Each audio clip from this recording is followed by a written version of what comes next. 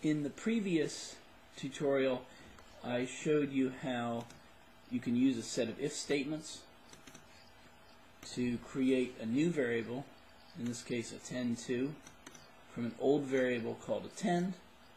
Remember, when you're creating new variables, you can name them anything that you want as long as they're not named, just don't give them the same name as a variable that's already in the data set. So it's often useful to just name the new variable just the name of the old variable with a 2 at the end. Note also there's no spaces between attend and 2. Each variable name has to be a single word. There can't be any spaces between attend and 2 here. Right now I'm going to show you just another way to do the same thing, to create a new variable attend2 based on the old variable attend. So I'll just go ahead, I can highlight this new variable I created, click delete, it's gone, and I can just recreate it. Just as a note, notice that if I delete that and I made a mistake, I can just highlight those same set of if statements in the execute. Click run. The statements are echoed back out on the output screen. If I go back to the variable view, I just see the variable attend2 has been recreated again. I can highlight variable labels and variable and value labels. Again, these commands are echoed back at you, and when I go back to variable view, attend2 is now has a variable label, and the values are labeled as well.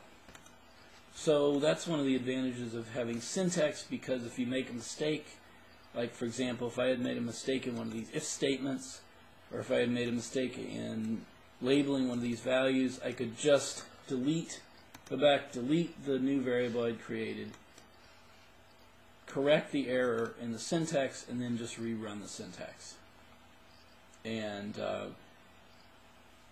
correct the mistake. Now in this case, I'm going to go and show you a new way, just another way, to create a new variable out of an old variable. People sometimes prefer if statements, but other people prefer the recode statement. In a recode statement, you would type recode, then the name of the old variable, and then what I would do is, in parentheses, put the values of the old variable,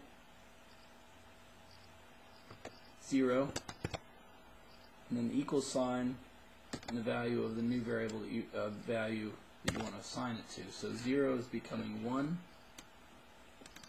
just to do the same thing as the if statement up there. 1, and in this case I can take through 3, so 1 to 3 are becoming 2. That just does the same thing as the if statements that I'm highlighting there. 4 through 6 become 3. Those are the if statements that I'm doing there, and it's doing the same thing down here.